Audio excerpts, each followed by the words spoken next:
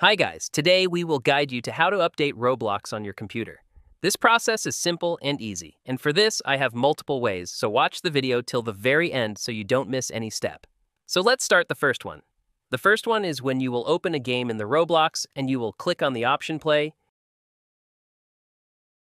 Here you can see it will be automatically updated by the Roblox, and until the updation will be complete, you cannot open it here.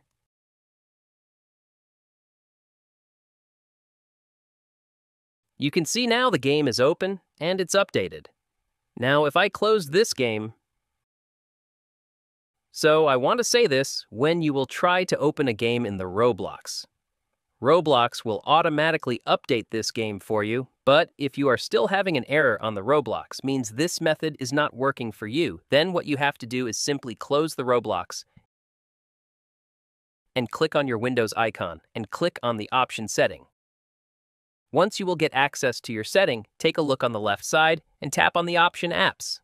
Click on the option Installed App, and in the search bar you have to search for Roblox.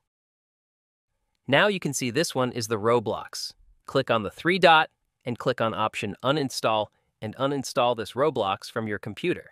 After it, open your browser and in the search bar search for Roblox and click on the option Download Roblox and download the Roblox from their official server. Once you will download it, you have to install it, and by using this way, you will get the updated version of Roblox, and after it, your problem will be solved, after downloading the latest version from the Roblox site. If you are having the same problem, then the last thing is, take a look on the right bottom.